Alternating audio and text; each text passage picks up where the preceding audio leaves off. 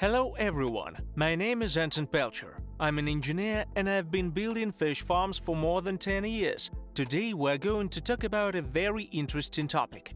Why does fish in RAS get sick? What are the fatal errors that can lead to death or even the whole stock? Can these problems be avoided?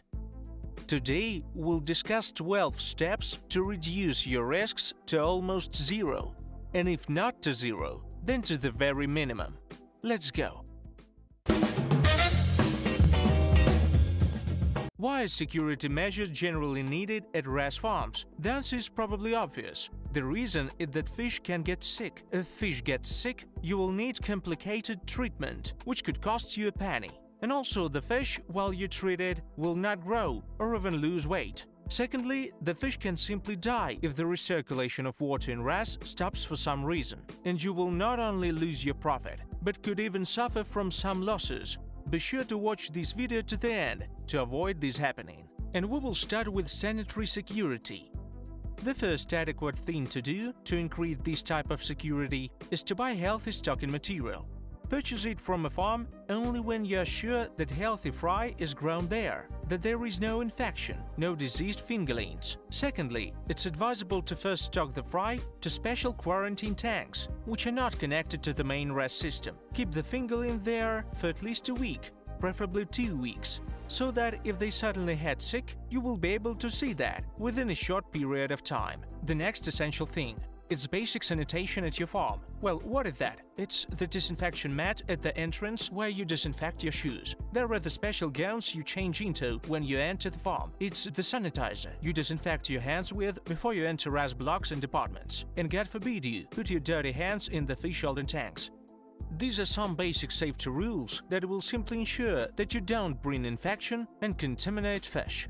Next, it's not to bring any infection from the pond. The greatest chance of introducing an infection is if a person has been somewhere on the pond during the same day and then entered the RAS farm without changing clothes. As a rule of thumb, if a person has been to any pond, it's best not to let him inside a RAS farm within 24 hours. If he is allowed in, he should be fully disinfected, shoes and hands, with a complete change of clothing, and so on. Just observe the basic sanitary rules. Try not to cross lava, fry, grow out fish in the same systems. That's the ideal. But if it's a small farm, of course, as a rule you have one facility, and you have to keep different generations of fish in the same system. But if it's an industrial farm, try to provide for separate level block, fry department, grow out fish department. Let me reiterate, separate blocks. These should be different, independent RAS systems.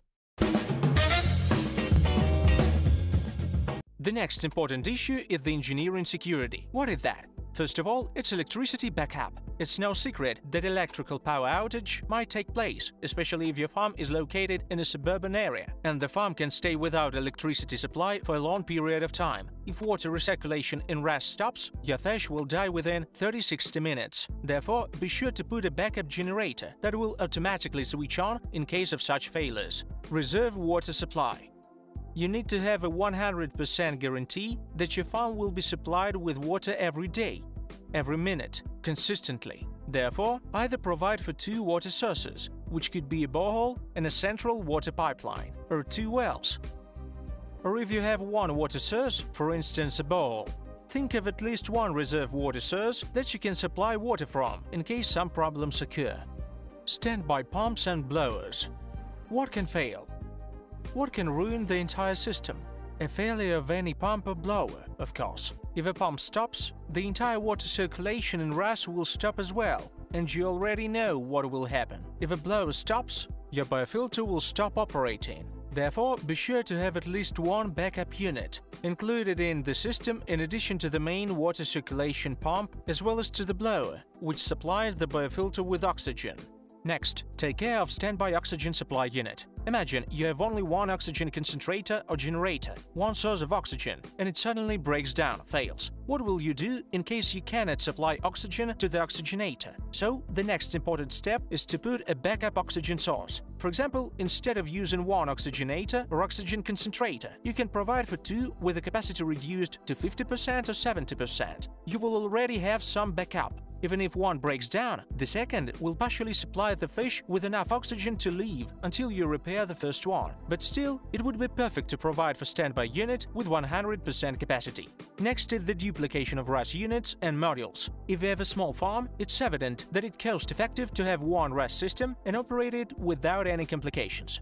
But if it's a large-scale industrial farm, it's a significant mistake to install one recirculating system, because if something goes wrong, and sooner or later it will, the whole fish stock, worth hundreds of thousands US dollars, will be at risk. That's why it's better split RAS into several independent systems: incubation, larval block, fry department, grow-out fish department. Secondly, even larger departments, as grow-out fish one, should be divided at least into 2 independent modules, and these RAS lines will work absolutely independently of each other. And in case something goes wrong and equipment fails, you will be able to transfer fish to the other one.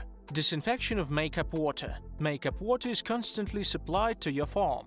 If it's supplied from a borehole, that's fine. If the borehole is deep, normally doesn't contain any pathogens. But if you supply makeup water from an open water source or a shallow well, it can contain a whole bunch of pathogens. In order to avoid introducing these contagion to your farm, you should definitely install ultraviolet erosion water disinfection. The last thing is probably the monitoring and alarm system. Even if you have the major units duplicated and the technological process is organized correctly, something can still go wrong. And it's not the fact that your staff, currently present at the farm, will be able to deal with it, react promptly enough. It's not a fact that the accident will be not noticed, and I have encountered a lot of situations when the operator has just overlooked, missed some accident. So, in order to prevent these from happening, it's recommended to install a system of sensors that will notify, including by SMS and by calling, all responsible persons, in case something deviates from the norm in your RAS or some unit is out of order. And finally, a bonus for my subscribers. Following the link below, you can download the sanitary and technical safety file, which explains a little bit more about the issues that I have covered in today's video. By the way, all the technical aspects of operating and designing RAS you can see on my channel. Look for the relevant video, a separate one to cover each topic. Mechanical water treatment, biological treatment, oxygenation, you will find everything. Be sure to watch.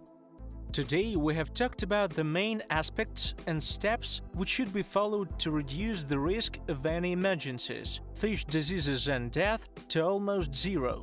If you liked this video, press the like button, subscribe to my channel. This is Anton Pelcher and my channel on how to grow fish and make good money from it. Bye!